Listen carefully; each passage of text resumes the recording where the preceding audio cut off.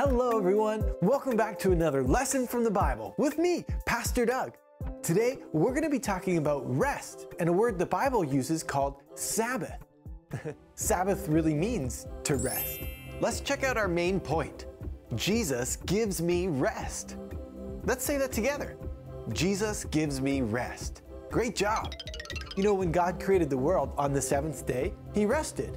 And when Jesus traveled all around doing His ministry, He took time to rest with His disciples or just to be with God in quiet prayer. What about you? Do you take time to rest? What would it look like if you took time to be with your family and rest together? That's what we're going to be talking about this week. Parents, teachers, don't forget that you can go to faithville.com to download free resources for this lesson. But most of all, you already have the Holy Spirit there to help you. So pray and invite Him to do just that. All right, everyone, here we go.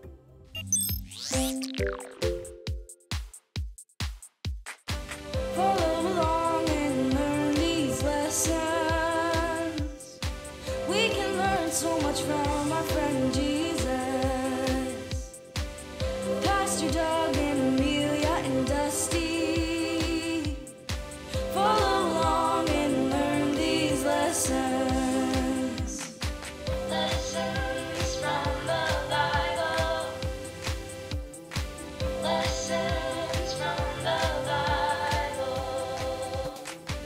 Follow along and learn these lessons. We can learn so much from our friend Jesus. Pastor Doug and Amelia and Dusty. Follow along and learn these lessons. Lessons from the Bible. Lessons from the Bible. Lessons from the Bible. Oh boy, it's finally here! Sunny rays and lazy days, here I come. I just love summertime. L-O-V-E, love it. And everyone's gonna be so excited when I show them what I've done to the backyard. We're gonna camp out, roast marshmallows, stay up late and tell stories until the stars come out. Oh, it's gonna be great. I got marshmallows, sticks, lantern. Oh, matches. I don't have any matches. Where am I gonna find those? Dr. Richter, he's definitely got matches. He's always lighting things on fire. Oh, it's gonna be awesome. A-W-H, A-W-S. How do you spell awesome? Oh, hi, Doug. Hey, question for you. How do you spell awesome? A-W-E-S-O-M-E. Oh, right, okay. Are you sure it's not C-A-M-P-F-I-R-E? No, that spells campfire, Dusty. You're right, it spells campfire. I'm setting up a special backyard blowout in the backyard. I think I said that already. Well, anyway, everyone's invited. So you're going to come, right? Yeah, sure. Great. I just need to go get a few more things, and then we'll see you later, okay? Initiating sequence. Determine this is right chemical compound. Hi, Dr. Richter. Can I borrow your Bunsen burner? 2, 1. Obviously, more chemical stabilizer is needed. I think I have the right ingredient over here. Yes, this should do nicely. Oh, Dusty! I didn't see you there. Have you been playing with the materializer again? Oh, no, Dr. Richter.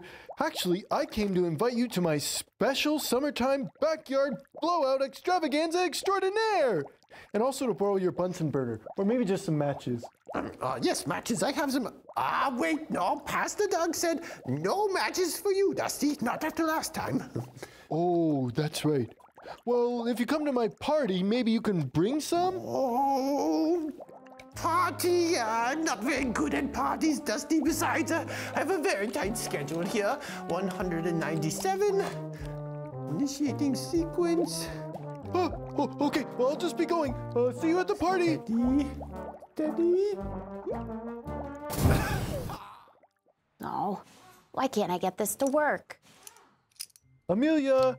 Oh, hi, Amelia. Oh, hi, Dusty. Hey, would you like to come to my special summertime backyard blowout extravaganza extraordinaire / pizza party? I don't know, Dusty. I'm pretty busy. Besides, I'm lactose intolerant. Oh yeah, I forgot. Well, I could prepare a veggie tray. Oh, not again. A fruit spread?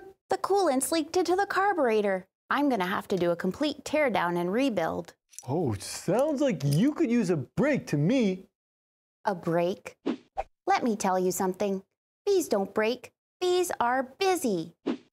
I'm sorry, but I can't come to your special backyard thinger pizza thingy. Oh, I see. Well, if you're too busy, okay. Bye, Amelia.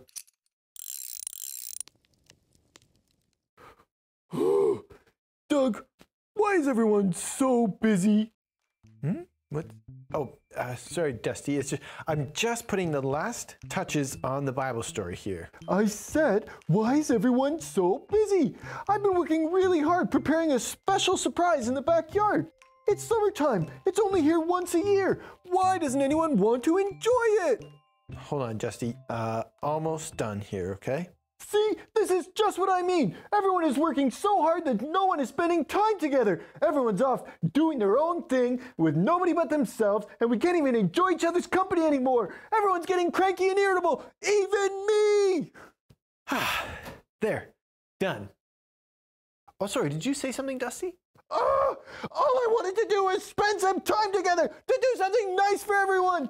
Oh, I see. I'm sorry, Dusty, but that is kind of funny, actually. Oh, yeah. Real hilarious. No, what I mean is that's what our Bible story is about. Here, why don't we take a minute to watch? Kids, let's take a look at our Bible story for today. All right, everyone. It's time to play 8-Bit Game Bit. Stand up on your feet to jump, duck, and hit your way to the finish in this virtual reality game. Here we go.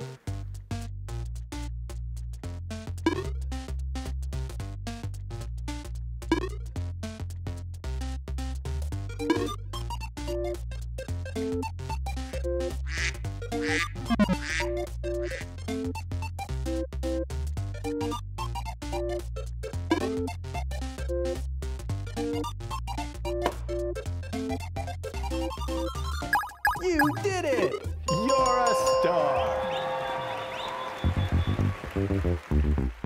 Lord, my sister isn't doing anything. Tell Mary to get up and help me. Martha, Martha, Mary has made a wise choice, and it won't be taken from her. Oh, hi there. It's time for our Bible story.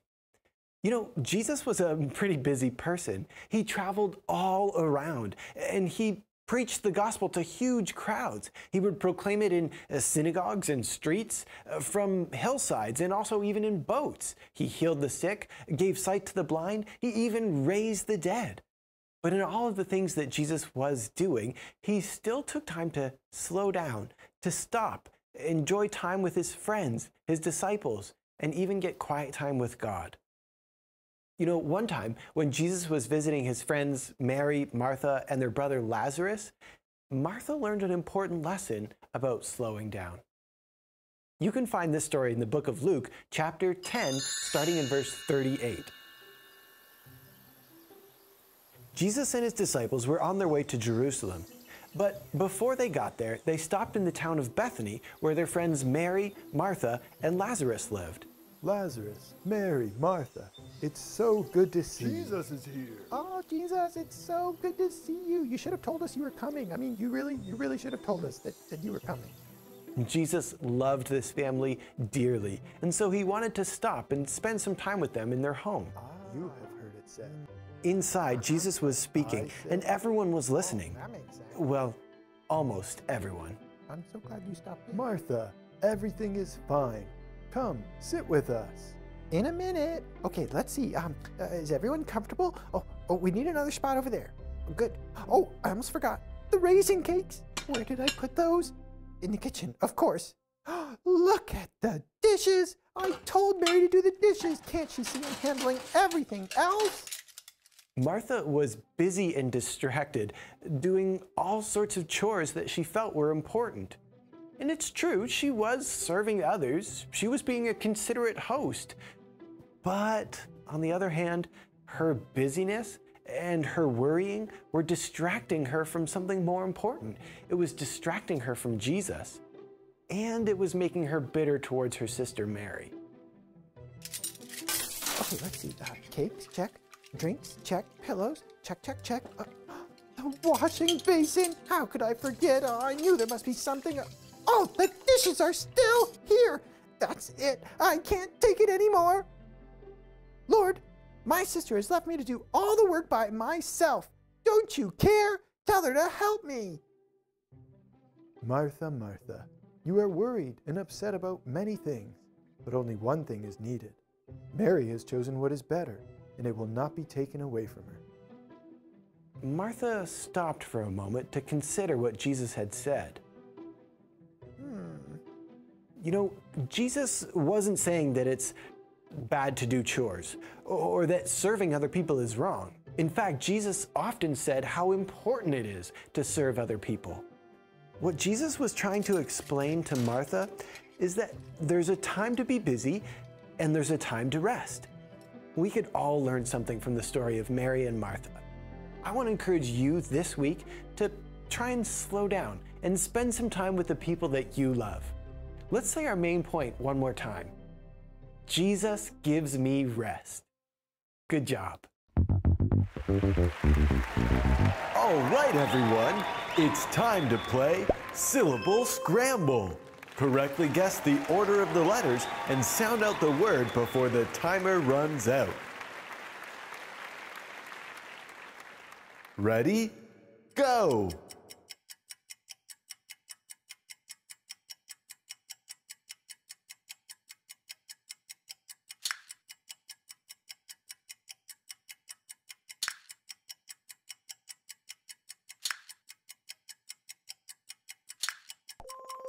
If you said Sabbath, that's correct. God commanded his people to honor the Sabbath, saying no work should be done on that day. Thanks for playing Syllable Scramble. That's it. You're all a bunch of Marthas. What? I've prepared something really nice, a nice break for everyone. A party where we can all get together and enjoy each other's company, just like that Bible story that we watched. But everyone's too busy to even care. Sometimes I wish I could just command everyone to stop, you know? Oh, I know. You're in the middle of something. I guess I'll just go enjoy the party myself. No, wait, Dusty, come back. Well, you know, he is kind of right about something, though. Don't get me wrong. Being productive, working hard, all of that is good. But it's also good, really good, to know when to rest, when to stop and actually just sort of, well, take a break. Imagine this for a second. Imagine that we never, ever wanted to go to bed. Like, never, ever wanted to go to bed. What would happen? We would get cranky and irritable. We would be mean to everyone. Not to mention, we would be so tired that we would probably fall asleep face first into our cereal bowl in the morning. But not just that. Imagine this. Imagine if when we were playing sports, we decided that we would never rest. We would never take a break to go, sit on the bench, catch our breath, have a drink of water. We just thought we'd keep playing and playing and playing. Eventually, our muscles would get so tired and so sore that we couldn't help ourselves. We'd fall flat on the ground. And then the other team would take the ball and score really easily.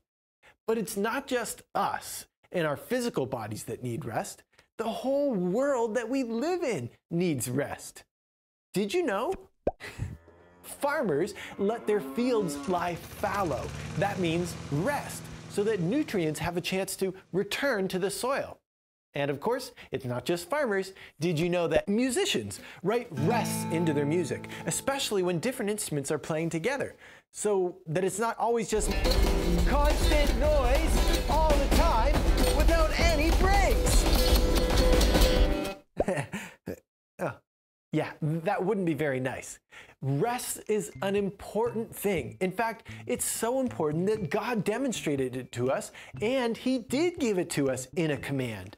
Remember the 10 commandments. One of them was, observe the Sabbath day and keep it holy, just as God commanded you. Sabbath is the Hebrew word for, well, stop, rest. God commanded us to follow that rule. Not only that, what about when God created the whole earth? Do you remember what He did on the seventh day? That's right, He rested. He showed us that rest was important. And He wanted us to follow that rule as well. We were made in His image, after all. Finally, Jesus also believed in rest and made sure that He was practicing it along with His followers, the disciples. Take a look at Mark 6:31. There, after a busy ministry season where the disciples had been sent out, Jesus says, "Come away with me to a quiet place. You need to get some rest." You see, kids, God created us for rest. And just like we learned in our Bible story, we shouldn't be so busy that we become distracted from what's really important, from spending time with the ones we love, and remembering what's of the greatest value in life. Well, there is one more thing that I want to show you from the Bible, but that means we need to go get our Bibles, which of course leads us to the Go Get Your Bible dance. Come on! Go get your Bible, go get your Bible, go get your Bible, Bible, Bible. Go get your Bible, go get your Bible, go get your Bible, Bible, Bible. Go get your Bible, go get your Bible, go get your Bible, Bible, Bible. Did you get it yet? Did you get it yet? Did you get it yet? Did you get it yet? Go get your Bible, go get your Bible, go get your Bible, Bible, Bible.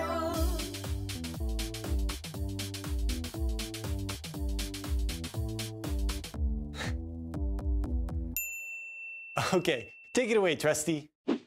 Thanks, Doug. Today's verse comes from Matthew chapter 11, verses 28 to 30. Let's look it up together. To find the book of Matthew, open your Bible to the table of contents. The first book of Matthew is really easy to find. It's the first book of the New Testament. Then, find the big number 11, that's chapter 11, and the little number 28, that's verse 28. It says, "Come to me, all you who are tired and are carrying heavy loads. I will give you rest. Become my servants and learn from me.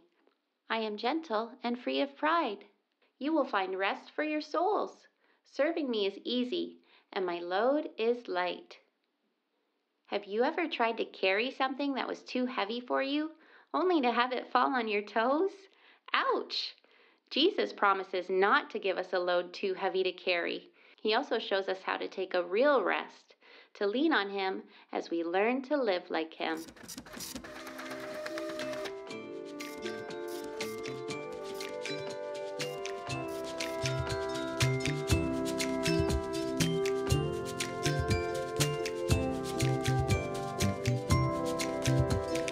God is so good. God is so good. God is so good. He's so good to me.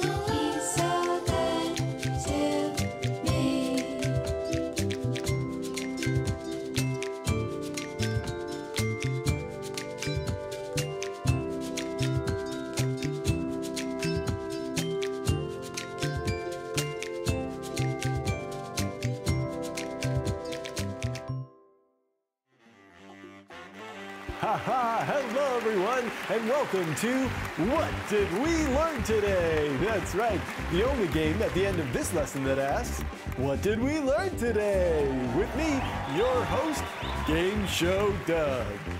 Now, let's see who our contestant is for today.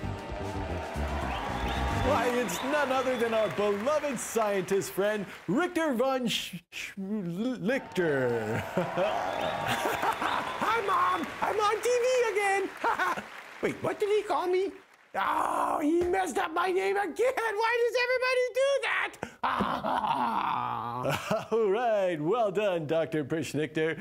Are you ready for today's question? I hope so, because here it comes. Which of the following is not a good way of honoring Sabbath as a family? A, going to church. B, having family game night. C, doing lots of hard work and all of your house chores. Or D, reading the Bible together. Let's see now, let me think. Sabbath. Ah, yes, Sabbath. Many experiments have been done to prove that good rest is a key component to intelligent thought. Yes, you see, when we sleep, our brain has a chance to organize our thinking so that we can be more refreshed, more creative, and ultimately make better decisions when we awake. That is why Sabbath is important, proven scientifically. Running out of time, Richter. Oh, C. The answer is C. Judges, we have a winner! Congratulations. Yes, it's true. Sabbath means rest. So don't do chores, silly Billy. All right, we'll catch you next time on What Did We Learn Today with your host, Game Show Doug. If you would like to participate in the What Did We Learn Today game show, head over to faithville.com and send us a message. Nobody's coming. Everyone's too busy. Why do I even do all this anyway? It's all for nothing. Dusty, there you are.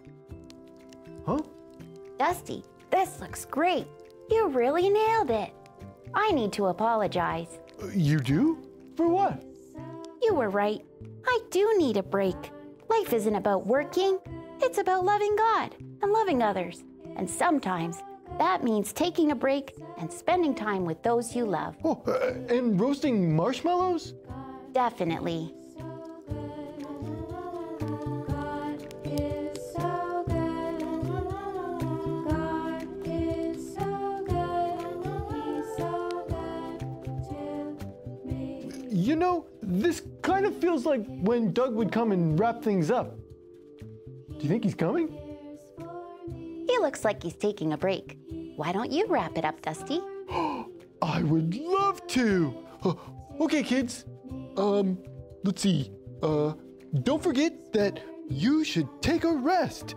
Adults, you should take a rest too. Don't get too busy with work. And kids, don't get too busy with, well, whatever you might get busy with. Jesus honored the Sabbath, and he took time to rest and be with the people he was closest to. We should do the same. Well, let's pray to close. Dear God, thank you for this day. Help us to honor the Sabbath and take time to be with our loved ones and rest. In Jesus' name, amen. Well, boys and girls, see you next time.